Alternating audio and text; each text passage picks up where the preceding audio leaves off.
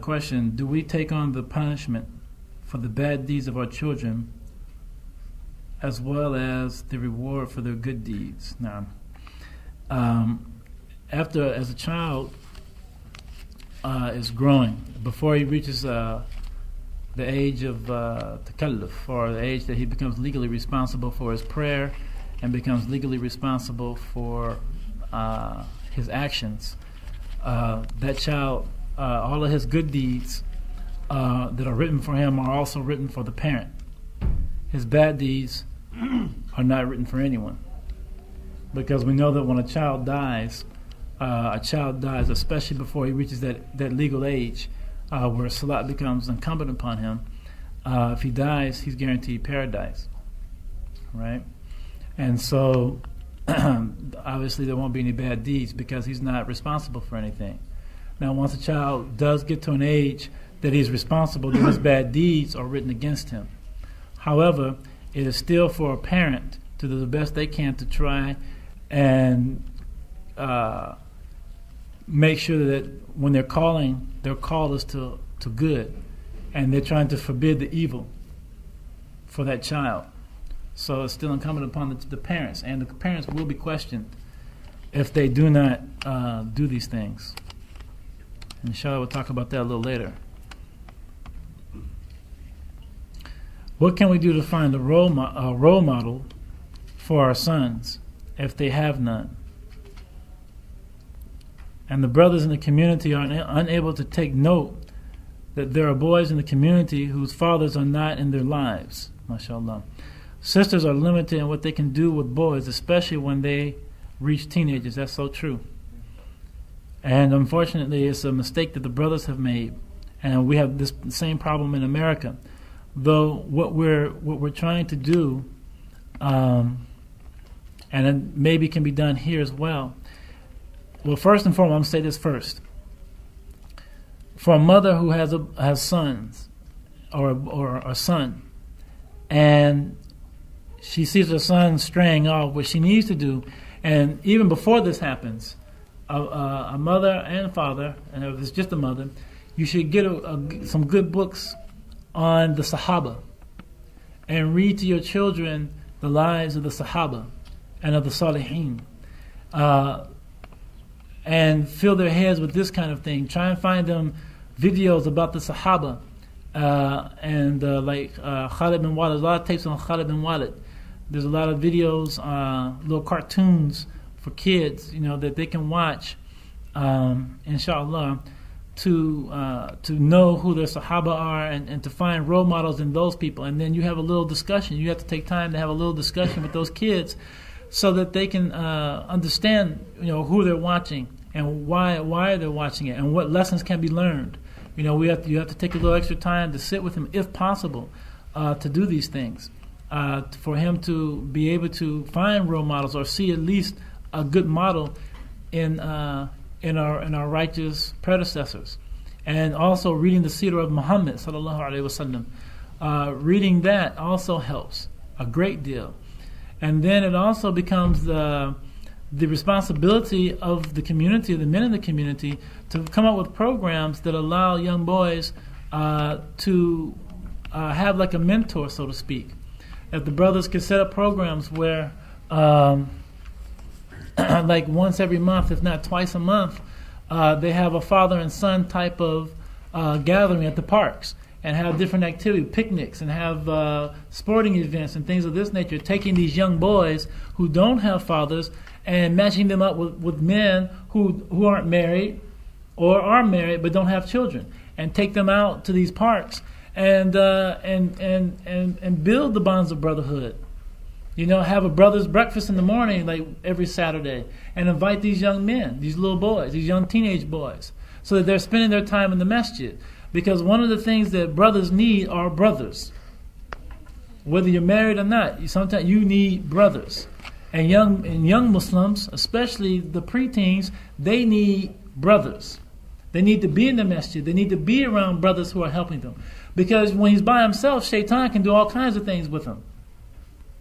But when he's with brothers, shaitan's job is made harder. And he may have the inclination to go off and do something evil, or sinful, but he's not going to do it in front of the brothers. But we also have to make sure those brothers are on the right path. Because if it's a brother who's already, hanging out with the ladies, then this guy's going to go right with them. So you have to make sure that, the brother that he's with is also of good stock. He fears Allah much. Otherwise, you're just going to have another problem on your hands, a bigger problem on your hands. But I know that when I first became Muslim, I still hung around a lot of my old non-Muslim friends and saw where I was going.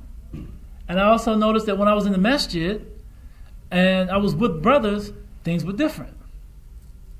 And then I started noticing that, if I'm going to go somewhere that there might be trouble, I used to take one of the brothers from the masjid with me. So then that way, I'm protected. I can kind of do what I want to do, but I'm not going to do what I want to do. Right?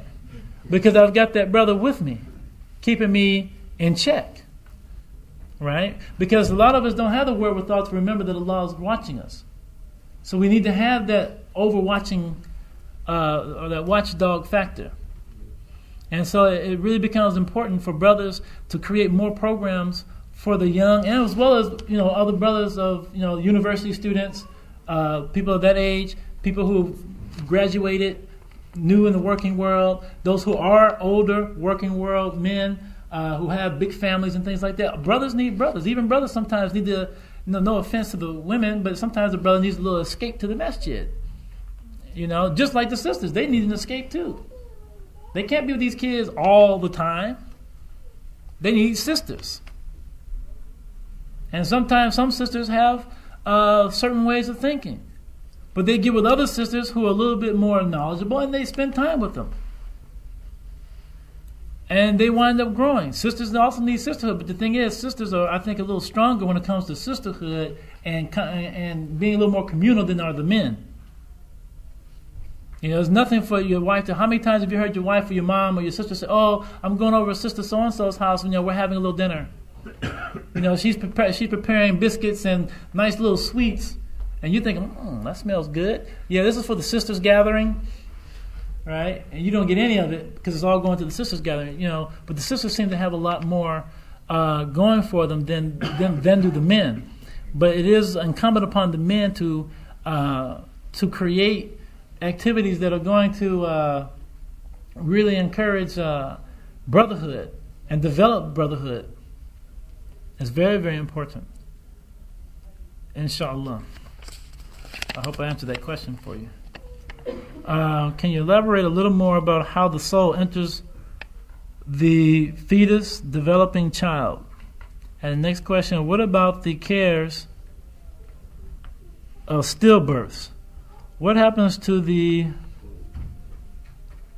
what is the bond in this case? I think that's the word. What happens in that case? Okay. All right. Well, as I mentioned in the hadith, the Prophet ﷺ, hadith of Ibn Mas'ud, that when the soul, after the first 120 days, Allah sends the angel or an angel to blow into that child a soul. And at that time, again, everything is written for that child once the soul has entered. And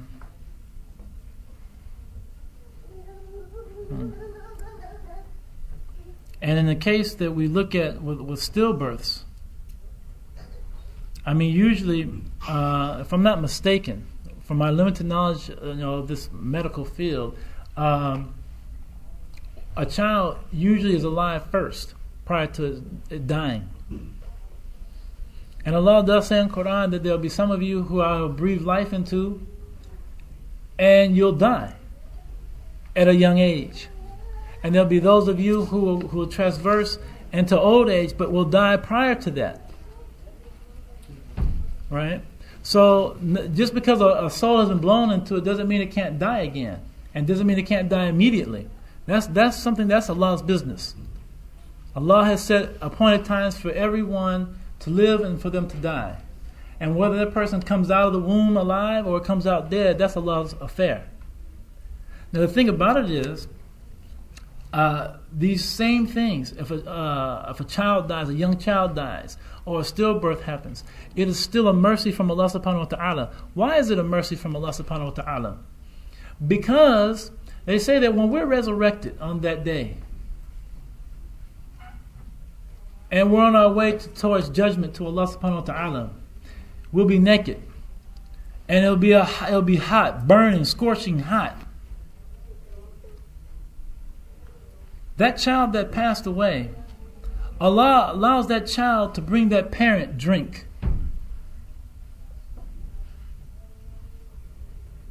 You see, that's a mercy from Allah. Now you think, you see, I've lived in the desert. I live in the desert. I don't know how many of you have ever traveled to the desert. I don't know how hot it gets here in sunny England. But for those of you who don't know how hot it really can be, you just turn on the eye of the oven and stick your hand over the heat. And you feel that heat and know that the time that we're traveling to Allah will be greater than that. So that's hot. And even when you're naked, it's still hot. And you're sweating profusely. And to be given a cool drink at that point in time is a mercy. Or you think about it when you try and fast on a Monday. Because fasting during Ramadan is a lot easier than fasting on a Monday or a Thursday. Ramadan is just consistent, it's easy, not a lot of problems. But you try fasting on a Monday or a Thursday. Mouth gets dry, stomach is hurting, you feel weak. You want that drink. And think when time of fasting ends, and you go ahead and you get that drink, how cool and refreshing that drink is. That's probably the best drink you've ever had. Because you couldn't wait to get a drink. So how will it be when you're traveling to Allah subhanahu wa ta'ala? When all your care, you're worrying about all the sins you committed, wondering what will be forgiven, what won't be forgiven. When the son will forget about his parents, and the parents will forget about the son. And all your companions won't mean anything to you at that time. All you're concerned about is yourself and how you're going to stand before Allah. And some of us will be in twisted shapes and forms, on top of the hot sun that does not set. A cool drink will be refreshing. And it's from a mercy from Allah subhanahu wa ta'ala.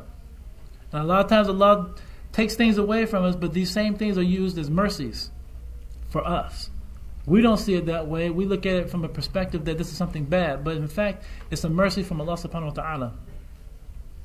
And sometimes you won't see that mercy until later. Walhamdulillahi rabbil alameen. Afwan.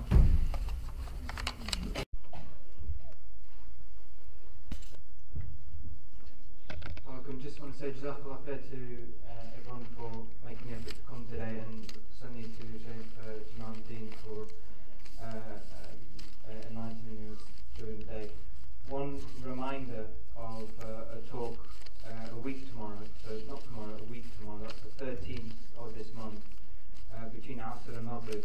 Sheikh Muhammad al-Yaqubi will be talking on the topic, they want to extinguish the light of Allah subhanahu wa ta'ala. So it's a very important subject, a very important talk, and I urge you all to come and bring whoever you know to come down and listen and benefit from that, inshallah. And that will be at Sultan Babu as well. My apologies for any of the alterations of today's program. I know it's not professional, but I apologise for that and the delay in the food. Jazakallah khair. Assalamu alaikum. So we don't want to spend our time in things that we weren't created for. And we were created to worship Allah.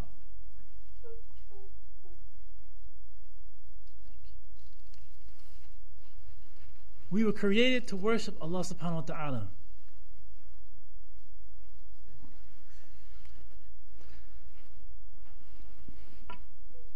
So inshallah ta'ala, we'll perfect that worship. We'll increase that worship.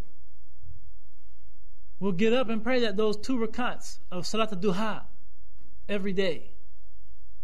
We'll increase our fast. We'll increase our dhikr. We'll increase our recitation of Quran. We'll improve our character. We'll smile at people more. We'll try to make people feel warm and wanted. We'll find a new concern for the ummah. We'll care for the ummah more than we do now. We'll try and speak a good word. But we'll be strong when it comes time, when the going gets tough. This toughness won't get going. Because we'll become stronger, more unified. Because we have Allah subhanahu wa ta'ala behind us. And we're doing for the sake of Allah subhanahu wa ta'ala. And this will have a much more wonderful effect in terms of our da'wah. And so, in the next part of the hadith, he says that if a person has reached the age of 40 and his good deeds do not outweigh his bad deeds, then know he has prepared himself for the hellfire.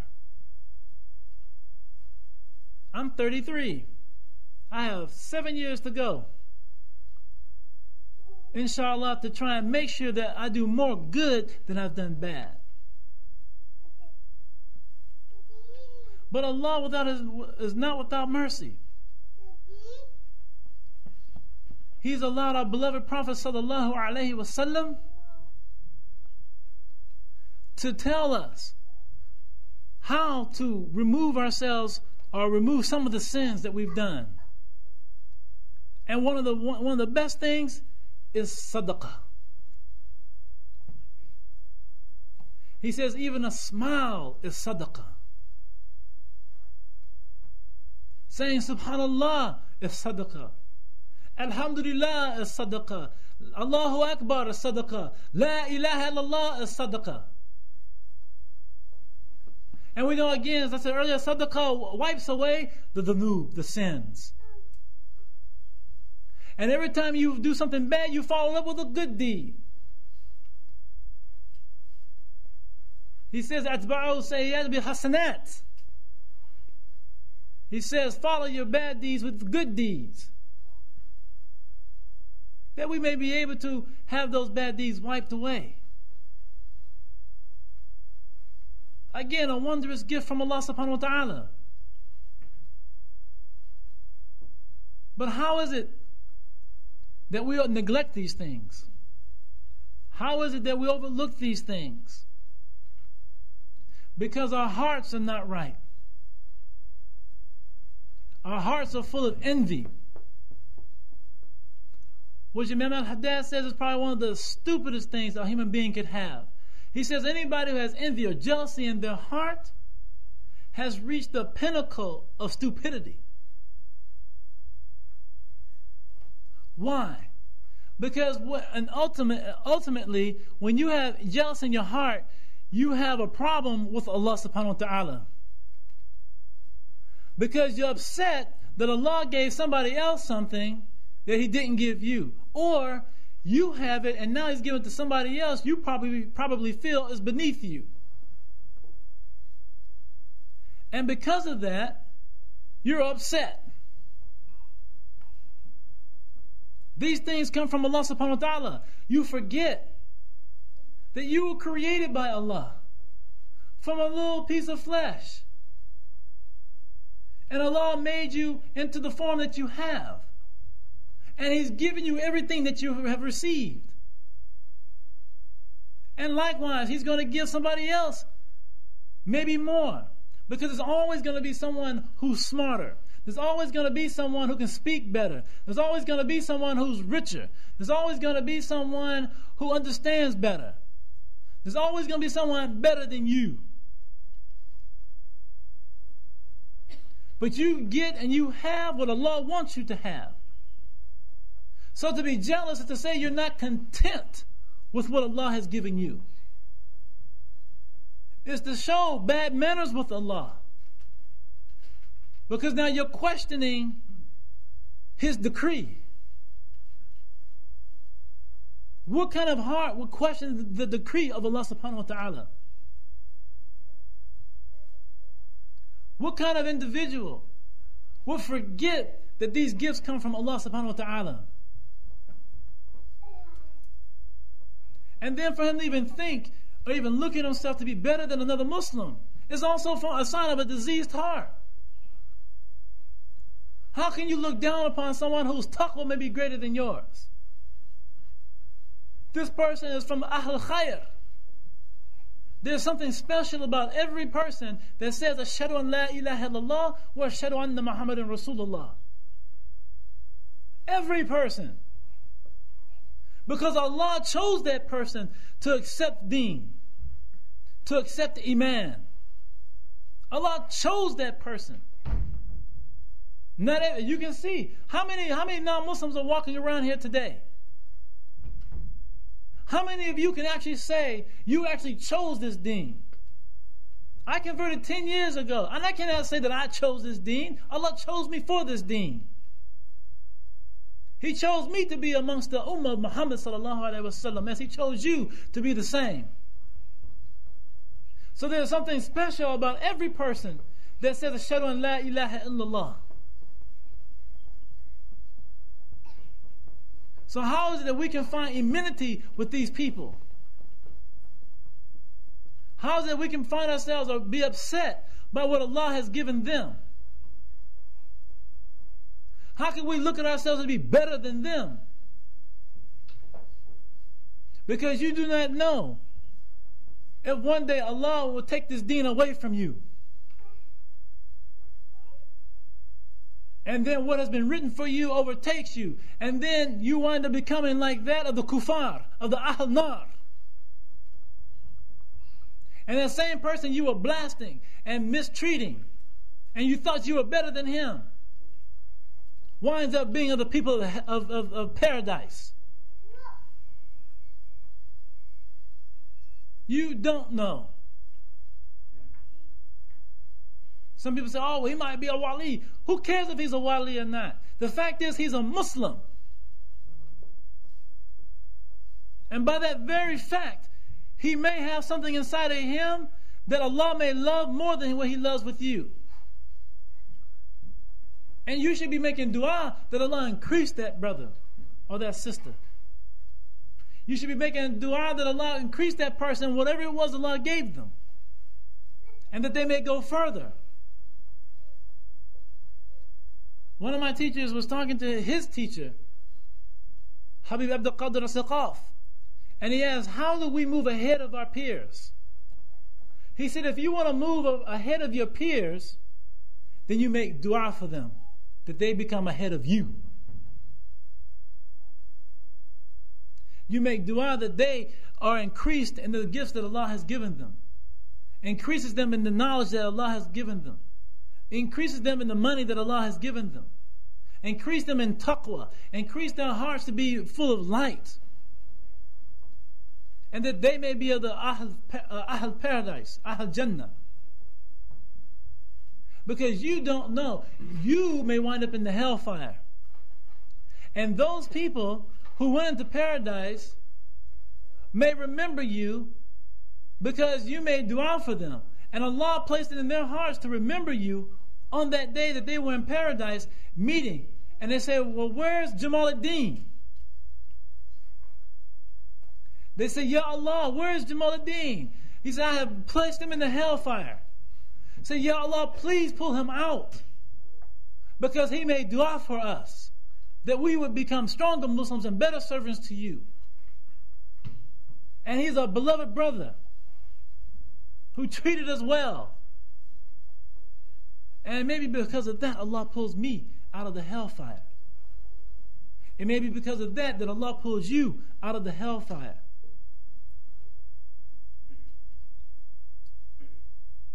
So we have to wash our hearts of having envy, of having conceitedness, Even showing off.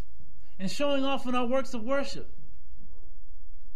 Some students, they get with the sheikh and they think, oh, the sheikh loves me. Oh, I do all these different dhikrs. And you stand in front of the sheikh with what I call the pious face. Every time the sheikh comes into town. Yes, sheikh. Yes, sheikh. Oh, subhanAllah. But when the sheikh is not in town, you're like a little shaitan running around. You put on the face when the sheikh comes into town, or one of his representatives comes into town. Or you want to act like you're the sheikh once the sheikh leaves, trying to tell all the other students, well, you should be doing this, you see, and the sheikh said we should be doing this, and therefore you should do that. Oh, the sheikh told you this? Well, what he meant was, who are you to tell what he meant? Who are you to talk about what you should be doing as if you have arrived? You haven't arrived to nothing. Except arise to more conceitedness and arising yourself away from Allah subhanahu wa ta'ala. You think the sheikh loves you because he's always asking you to come sit next to me. He's always asking you to come here. He's always asking you questions. It may be that you're the worst one in the room. And that's why he has you next to him. Because you might affect the rest of everyone else. Or he's using you to test the other students. So you can never think yourself great like this. Or even when you're in the room by yourself and you're worshiping Allah much. You're making tahajjud every night. And you're reading the whole juz of Quran in your tahajjud. And you start thinking, oh, mashallah. Oh, I am bad. I'm praying tahajjud. I'm making a whole juz. I've been consistent for 3 months. Mashallah, the brothers can see me now. And you're only doing it because you want to be able to go back and say, brothers, we should be making tahajjud every night. And we should be reading as much Quran as possible. Like myself, I read a whole juice of Quran. See, you're just doing that so you have something to say. Oh, brother, I went to seclusion and I did all this dhikr and I read half the Quran in 5 hours. You're not doing it for the sake of Allah or to become closer to Allah. You're doing it so you can go back and tell the brothers what you've done. And make it seem like you're a person of high and moral advice. You want people to look at you in high respect. The hadith of the Prophet ﷺ, he told us that there'll be 3 people who stand before Allah. One of them will be a doctor. And Allah asked, how did you spend your time on the earth? And he said, I spent my time healing people for your sake. He said, you're a liar. You only spent that time being a doctor so that people can talk about how wonderful you are and how you've healed people and how much you've helped people. And he sends them to the hellfire. He brings another person, a mujahid. And he says, how did you spend your time on this earth? He said, I spent my time fighting for your cause, Ya Allah, and the establishment of Islam. And he says, you're a liar. You only fought in my cause so people will talk about how great a mujahid you were, how wonderful a warrior you were, and sends him to the hellfire. And then the third person is a scholar. And he'll say, how did you spend your time on this earth? He said, I spent my time, Ya Allah, reading and memorizing Quran so I could teach it for your sake. He said, you're a liar. You only did it so the people can talk about how much Quran you memorized and how smart you are and how sharp you are. And sends him to the hellfire.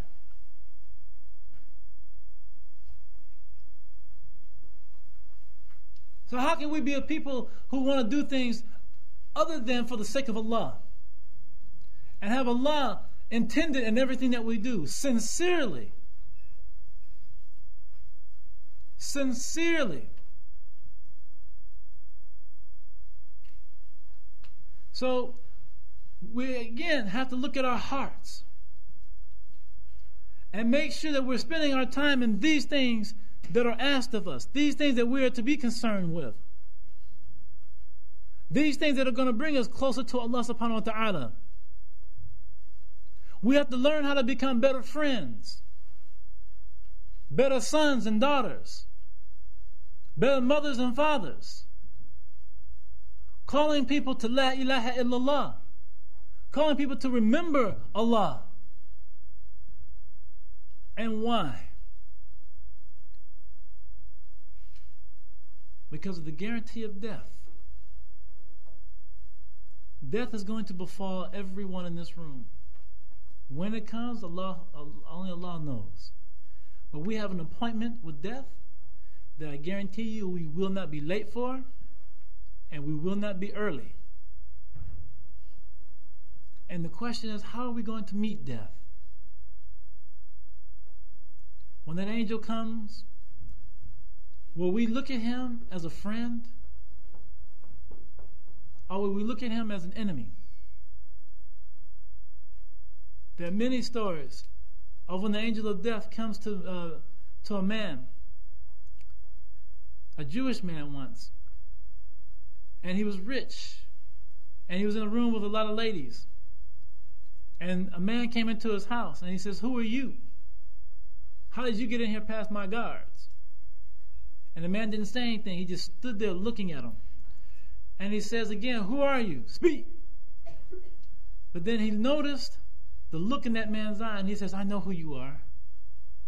He said, "Who you come for? One of these women? One of my guards?" He says, "No, I've come for you." He says, "Oh, well, wait, please wait. I need to go and give my son some money.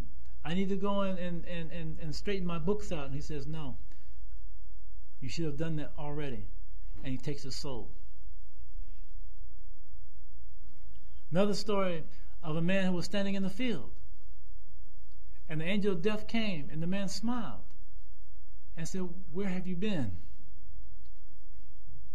I've been waiting for you." And he says, "I've been instructed by Allah subhanahu wa ta'ala to allow you to take care of whatever affairs you want to take care of." He says, "I don't want to take care of anything.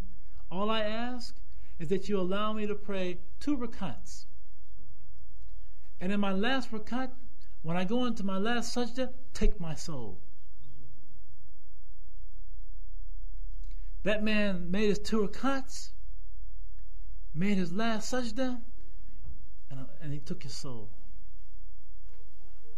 And this was a man who understood his nearness with Allah, who understood that he was a servant of Allah. Because he knew that in such a time that you're closest to your Lord. And that's how he wanted to die, being close to his Lord. Not close to his relatives, not close to his friends, but to his Lord, who is the best of companions. This is who he wished to be with. And his soul was taken beautifully. Those people who don't want to go into hellfire, their souls go, you have to pull and they scratch because they know what's coming. The soul knows what's coming and doesn't want to leave this dunya. How are we going to be when the angel of death comes unto us? They said about Abu Hurairah that if a person came to him and said, "Ya Abu Hurairah, you're going to die tomorrow,"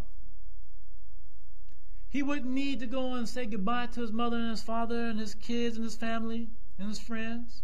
He wouldn't need to make up those salats he missed.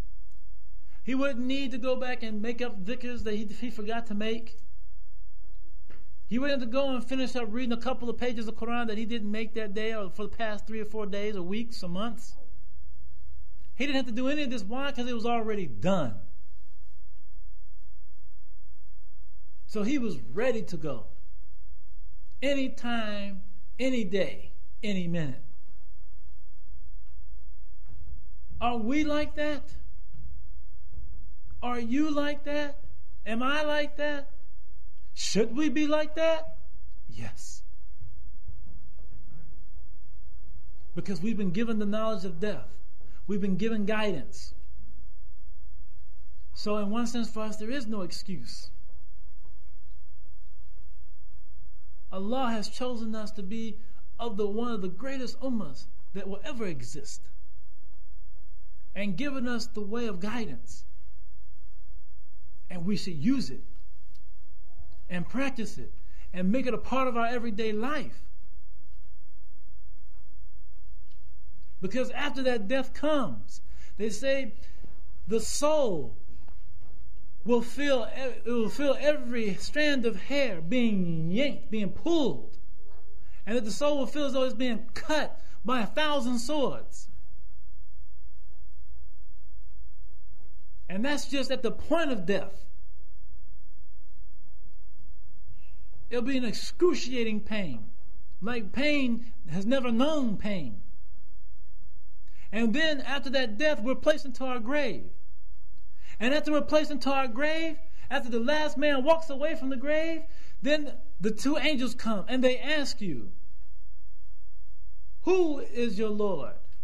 Who is your messenger? And what was your religion? Anybody who answers, that's it. There will be no, there won't be any of that. Because the minute you go, they come with the hammer and they crack you across the skull. And they say it'll be such a powerful crack that all of creation will hear it except the human being. And then they say, for those who go and they'll say, look at what you would have received. And they show you paradise. And they say, look at your abode. And they show you the hellfire. And then they leave, and then begins your torment. And they say the grave comes so close, so narrow, that one rib begins to touch the other side. And then it becomes filled with a nasty muck. And those people who were stingy in their wealth, they will find themselves with a snake coiled around their necks, biting their face and say, I am your wealth, I am your treasure.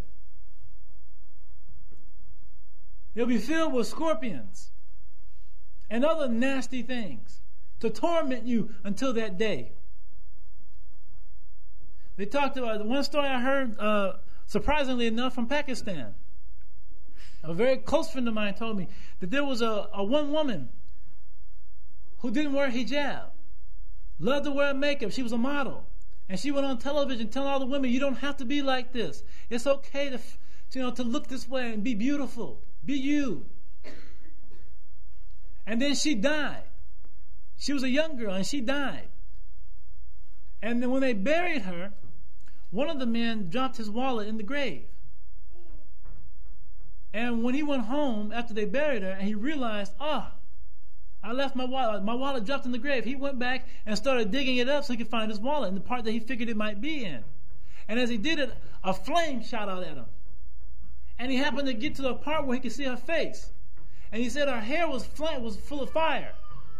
She had a hair of fire. And she was scratching her face with her hands. Obviously, this totally distorted him. And he ran off. And he told her uncle, who was a sheikh. And he said, this is the torment that she is going to incur until Yom Al-Qiyamah.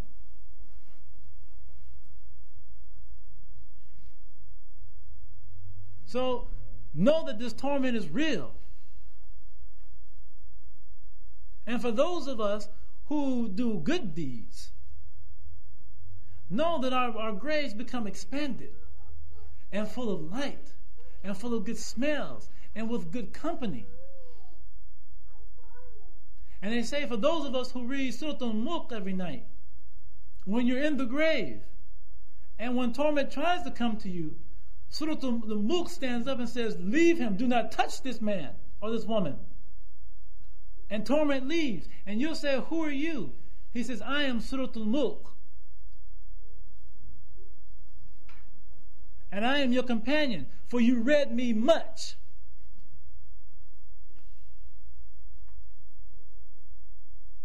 Allah is not without His rahmah. Allah is not without His rahmah. And then after we've been risen and we're on our journey, as I've stated before, and we walk into the intense heat, some of us will be allowed to meet the Prophet sallallahu alaihi wasallam at the fountain and drink from his hand. Many of us will be turned away. Many of us will walk right by it because of how we've lived our lives in this life. Won't even see it, pass right by it. Some of us say, well, I couldn't handle not being able to see the Prophet ﷺ or being excluded from the drinking fountain. Well, you've got bigger problems, because soon you will stand before Allah. And as you're traveling, you come to the Sirat, who they say his bridge is as thin and as sharp as the blade of a sword. And many who walk across it will slip and fall, and they're going straight to the hellfire. And many of us will travel across it with ease. We'll find our way to the other side. And then after we travel up the hills to meet Allah. And then one of the scholars told me that it takes almost 1,000 years just to cross the Sirat. 1,000 years just to make it up the hill to meet Allah subhanahu wa ta'ala. And we're not talking about 1,000 of our years. We're talking about 1,000 of the years that exist with Allah and within in the realm of the hereafter, which is much different and much longer. And then we stand before Allah. And all that you thought you hid from Allah, all those nasty things you thought no one would find out about, Allah will expose you. Allah will expose you before all of mankind. All you thought you did in secret, your little secret rendezvous with your boyfriend or with your girlfriend, or with that woman that was not halal to you because you were already married, or that man, you were already married. You stole. You thought no one saw you steal. You were lying to people, deceiving people, thinking no one would ever find out. Now all of these things you've done will be exposed. And when you're asked about it, first and foremost, your book will be given to you. And your book will be given, for those who are good, biyaminihi, in his right hand. And when the book is handed to you in the right hand, you will open it up and see all the good that you've done. And for those who will be given behind him. Why would they be given behind? Because the angels don't even want to look at your face. Because of the despicable sins you've created.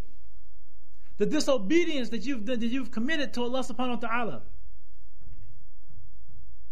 And then you are given the book, and then you'll see all that you've done. And then when you're questioned and you try and lie, thinking you're going to save yourself at the last minute, Allah will seal your mouth and your body parts begin to tell on you.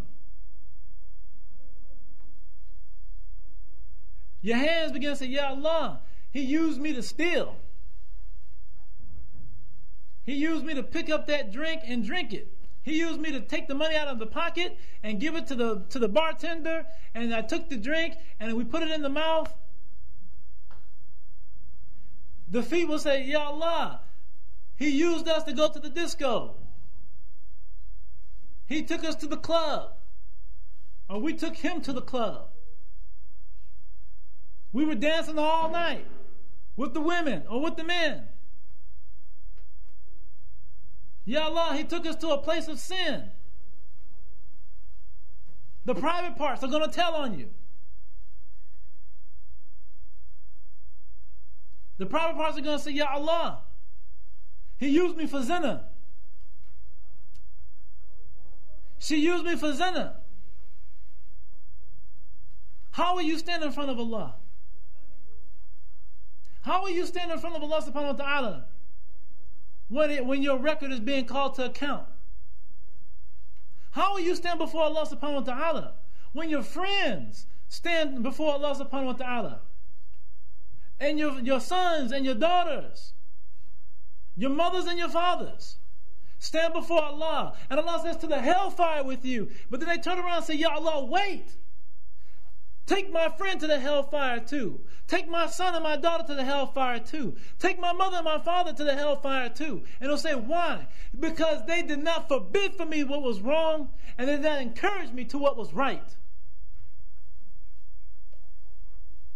They did not try and guide me to you, O Allah. They did not remind me of your dhikr, Ya Allah. They didn't encourage me to read the Quran. They didn't encourage me to pray. They never gave me dawah. So bring them to the hellfire with me, Ya Allah. Are you prepared to stand before Allah in that state? Are you prepared to stand before your Lord and be questioned about that? When he asks you, why did you not give your friend dawah? Why did you let him go to those places? What were you afraid of? Why did you not keep your sons and your daughters from going out into clubs and from having boyfriends and girlfriends? Why did you not allow them to become chaste and cover themselves appropriately? Did you fear man more than you feared me? Did you fear my creation instead of fearing me who created these things and you? How will you answer Allah subhanahu wa ta'ala? How will you look at Him? Are you prepared to look at Allah in this manner? And not only just from your friends and from your family members, even the people you work with. Ya Allah, I would never become Muslim. I saw that brother at the job, and his mouth was just as foul as everybody else. His character was just terrible. Why should I become Muslim when I looked at him and he was no better than me? Why should I become Muslim when she had no conviction in her religion? She was like everybody else. I saw no reason to come to Islam. Are you prepared to hear this thing said about you? And it is guaranteed you will stand before Allah. It is guaranteed you will be questioned about the things that you've done in this life. It is guaranteed that Allah will ask you how you spent your time in this life.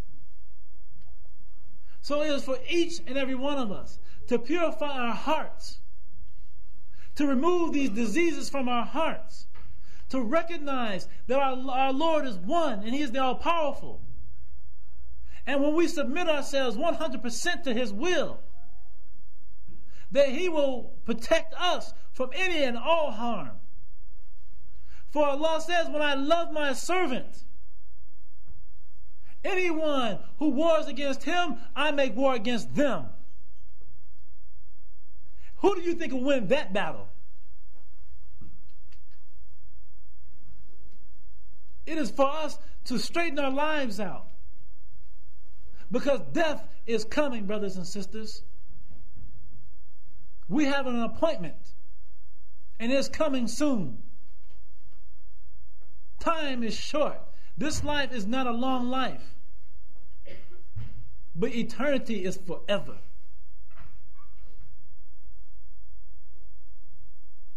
And inshallah, Allah will allow us to be of those who are successful in this life and in the hereafter. Inshallah, Allah will bless us to be of those of paradise. Inshallah, Allah will bless us to be of those whose hearts are full of light and obedience. We'll be of those whose hearts want nothing more than to find the pleasure of Allah and do things that Allah will be pleased with us, and that He will protect us and He will befriend us, and He will protect us from ourselves and from the fitna of this dunya and all that it contains. That we will not be misled by this dunya and its ornaments. That will be as the Prophet ﷺ told us to be, as a stranger in this life. As a traveler who is connected to nothing. Because his home is with Allah. And I pray, inshaAllah ta'ala, that Allah subhanahu wa ta'ala will allow us all to enter paradise without being called to account. And that Allah subhanahu wa ta'ala will allow us to sit in paradise as we're sitting here in this masjid today. And we'll eat of the fruits of paradise. We'll drink of the water of paradise. We'll drink of the milk of paradise. We'll sit in the soft grass of paradise, feeling the cool breeze of the winds of paradise, listening to the swaying of the trees in paradise, talking about how we came into the masjid one day and remembered.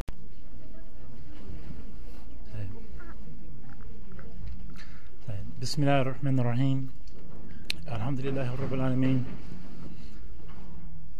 Wa sallallahu ala Sayyidina Muhammadin khatam al-Nabiyyin wa ala alihi wa sahbihi ajma'in. Wa amma ba'd. There are two hadith that I'd like to relate for this next part of the session and talk about briefly. The first one, the Prophet sallallahu alaihi wasallam, he says that in the body there's a piece of flesh, and if it is made righteous, the whole body is righteous, and if it's spoiled, then the whole body becomes spoiled. And another hadith, the Prophet sallallahu alaihi wasallam says that the sign that Allah has left His servant is when that servant busies himself with those things that do not concern him. And he says, if a person spends from his time in this life and any hour of his life in things that he has not been created to busy himself with, then it is befitting that his sorrow be elongated. And then he says, and if a person has reached the age of 40 and has not made preparation, or he says a person has reached the age of 40 and his good deeds do not overweigh or outweigh his bad deeds, then know that he has prepared himself for the hellfire. In this first hadith,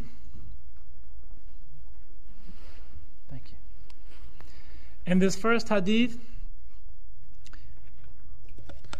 talking about the heart,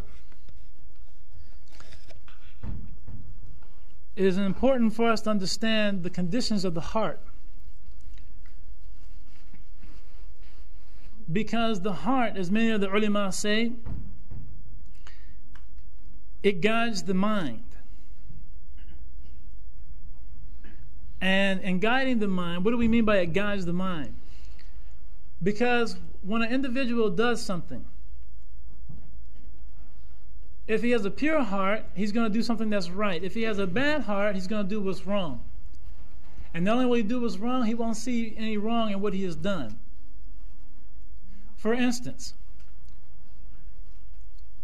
a person goes over to a brother's house and he sees on the shelf there's 100 pounds. And they're all in tins. And so he thinks to himself, maybe I'll grab 3. He'll never know. So he grabs the money, puts it in his pocket, and then leaves the house. Or later on, he just leaves with the brother. If he had a righteous heart, a heart that is filled with the dhikr of Allah, a heart that fears Allah and wants nothing more than the pleasure of Allah subhanahu wa ta'ala, that heart would tell the mind, you can't take that money. The heart says, Allah subhanahu wa ta'ala is watching you. Allah has commanded you not to steal. From the law of Allah subhanahu wa ta'ala, you've been told not to steal. But a bad heart will say, yeah, take the money. In some cases, the heart won't say anything. And then after you've taken the money and you've gotten home, you sit and bask in your little bit of glory about how sneaky you were in stealing the money. But your heart doesn't tell you to think about, well, what did he probably want to use that money for? Maybe he wanted to use that money to buy extra food for his family. Maybe he wanted to use that money to buy his kids a new pair of shoes. Maybe he wanted to use that, he needed that money to buy nappies. Maybe he needed that money to pay his rent. Maybe that set of money was there for him to pay his light bill, his telephone bill. And now you've taken that money, and now you're causing him an extra hardship. But the heart doesn't tell you these things because your heart is blackened. It is fouled. It is spoiled. And so we have to look at our hearts because it will guide the mind. It will guide the body. If you know that if you go into this room, there's going to be danger. Or you're going to get yourself in some trouble.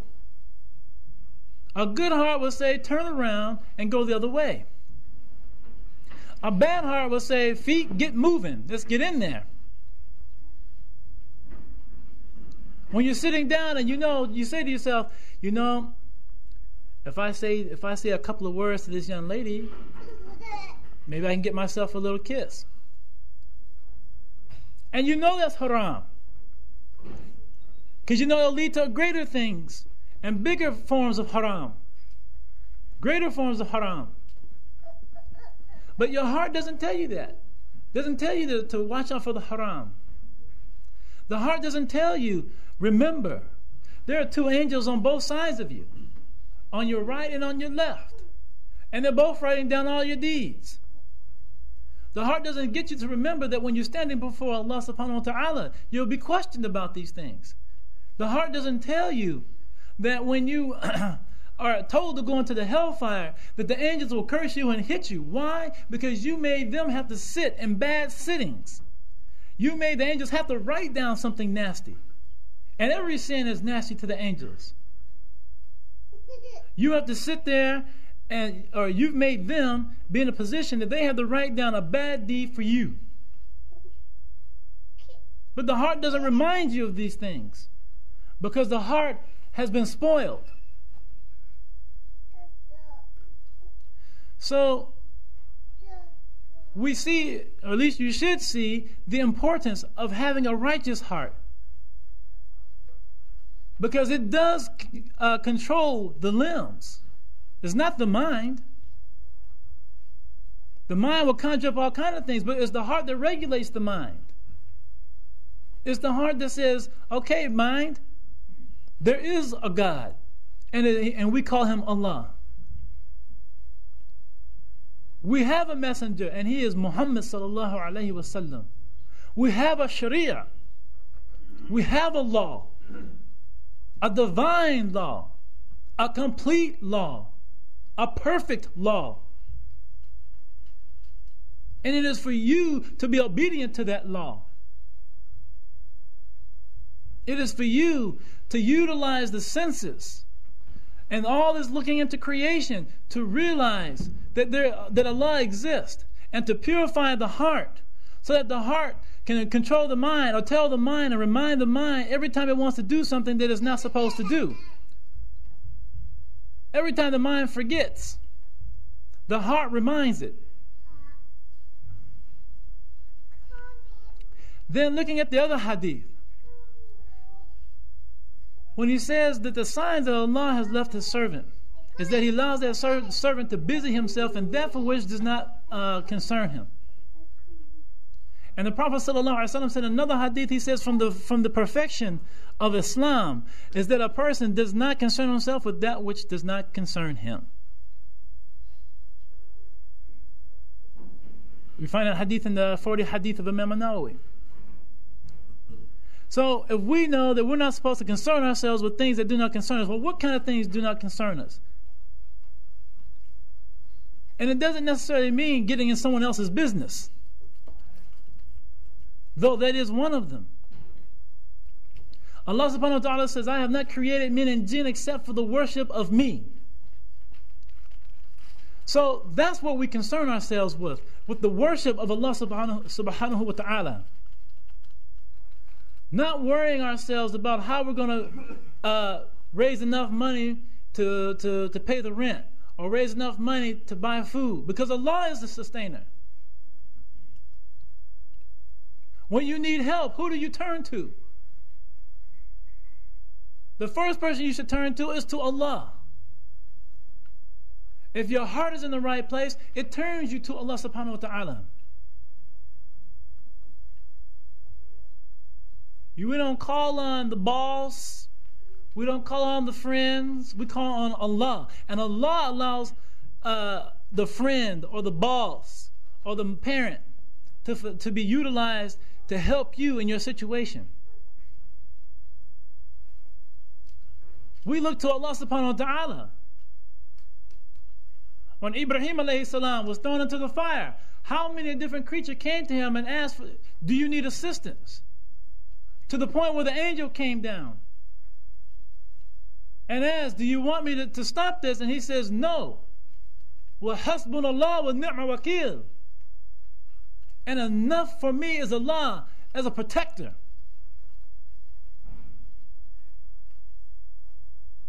How many of us turn ourselves to Allah subhanahu wa ta'ala and busy ourselves in what we've been created for, and that's the worship of Allah subhanahu wa ta'ala? And we're not just talking about, well, are you praying your 5 prayers? Are you fasting during the month of Ramadan? Are you giving your zakat? Have you made your pilgrimage?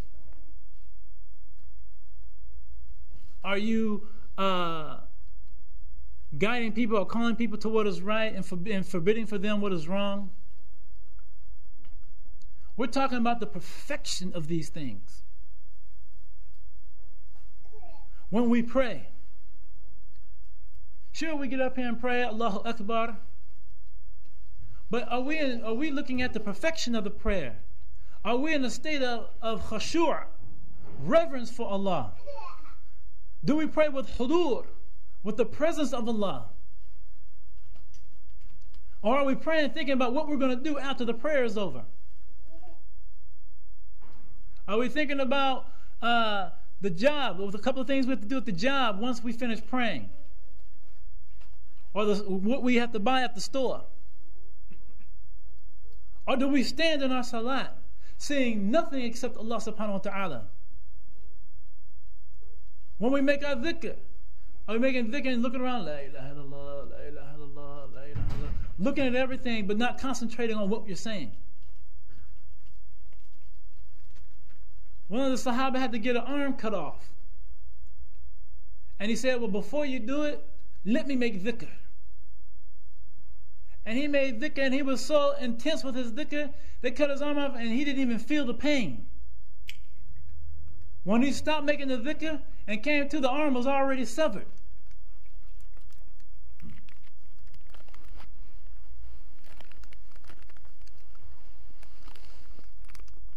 This is doing things with a sincere heart and doing things with certainty of heart.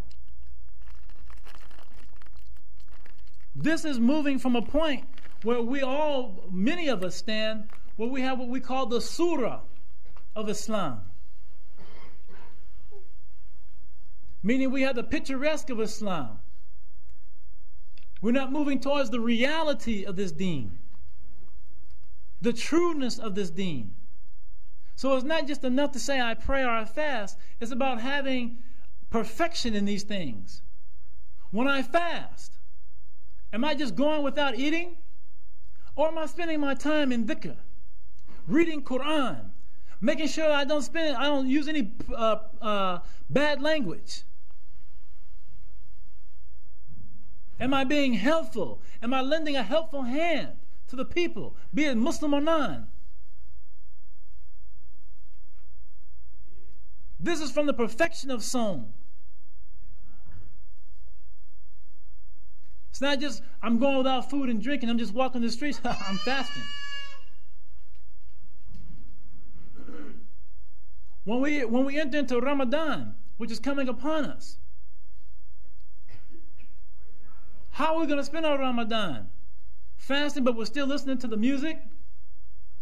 Driving down the street, rocking to the beats? Head bobbing to the rap music? Are we going to turn that off and listen to Quran?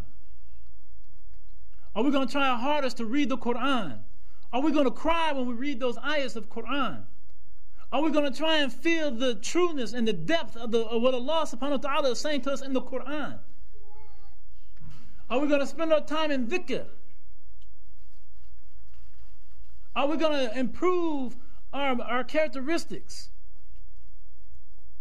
Because these are the lessons we should be learning during the month of Ramadan. Not lying, not deceiving people. Not using profane language. Not cursing anyone. Showing humility to the brothers. Though in front of the Kafirs, you do hold your head high. But not out of proudness. Are we looking for the completeness of our fast? As the poet said, he said, Al-Eid, laysa liman yalbasu jadid, Al-Eid liman ta'atuhu yazid. He says that the Eid is not for someone who wears new clothes. He said the Eid is for the man or the person whose worship and obedience to Allah has increased. And from the increasement of our obedience to Allah, it carries us to the next Ramadan. And then we increase it to the next Ramadan. And we increase it to the next Ramadan. Because we're seeking the perfection of fasting. And understanding the trueness of Eid. And when we make our pilgrimage, do we make our pilgrimage and just, we're just walking around with zara on and with ihram and walking around and say, oh, mashallah, mashallah, I'm here. Or do we look to try and become close to al-haq, to the reality, to Allah subhanahu wa ta'ala? Do we try and become closer to Allah with every step we make? When we walk to Mina, when we go to Muzdalifah, when we go to the Jamarat, when we go and stand on Arafat, do you reflect on the fact that prophets have been here before you? Do you reflect on the fact that Allah subhanahu wa ta'ala is going to answer the dua if you are sincere? Are you trying to find perfection in your Hajj? Or in giving your zakat? We can't just be concerned about just doing actions. We have to look at perfecting these actions and truly tasting the fruits. The Prophet ﷺ said one of the things he loved about salat was the coolness of the eye. How many of us can say we've experienced the coolness of the eye after salah? And how can you experience the coolness of the eye after salah if you haven't prayed properly, if you haven't reached perfection in your prayer? Sometimes you allow yourselves to think about everything else. You can't even remember what rakat you're in. Was this 4? Was it 3? 2? You can't even remember if you recited Al-Fatiha. So we have to look for the perfection of this prayer and the perfection of every action that we have. And not busy ourselves with those things that take us away from achieving the perfection of worship and the wholeness of Islam. We can't allow ourselves to get busied in other people's business and other people's affairs. And just even a small example, you're in salat and you know the mistake of the person next to you. And for the rest of the salat, you're thinking about this mistake. You're thinking about how you're going to tell this brother or this sister about the mistake they made in the salat. But see, you've busied yourself with somebody else's salat, not paying attention to your own salat. You haven't paid attention to your own prayer, and you don't even know what mistakes you've made. Because you've busied yourself thinking about the person next to you. Is he going to wiggle his finger or not? Is he going to hold it straight, or is he going to just stick his finger and put it back down real quick? We're too busy worried about what the next man is doing, not worried about our own selves. So we wind up busying ourselves in things that don't even concern us. And we need to look to achieve perfection in our worship. And when we don't do this, then rest assured that this is a sign that something's going on with you. Something's wrong. Something is not right. And it's for you to look quickly to figure out what it is and what you're doing, and to try and straighten it out. And so therefore Allah says that if this person spends an hour of his time in things that we have not created him for, then it is befitting that we do what? We prolong his sorrow. His sorrow when? Well, there's two things you're going to deal with: the sorrow in the grave and the sorrow after you've been resurrected. Because for many of us, we'll find bliss in our grave. And for many of us, we're going to find torment in our grave. How long do you think that torment will be? Think about it. From the time of Musa alayhi salam to now, how long is that? How many years has that been? How many people are still in their grave from that time to today? Think of the torment that those people are going through in their graves from then until today. And know that it's going to be even prolonged even longer.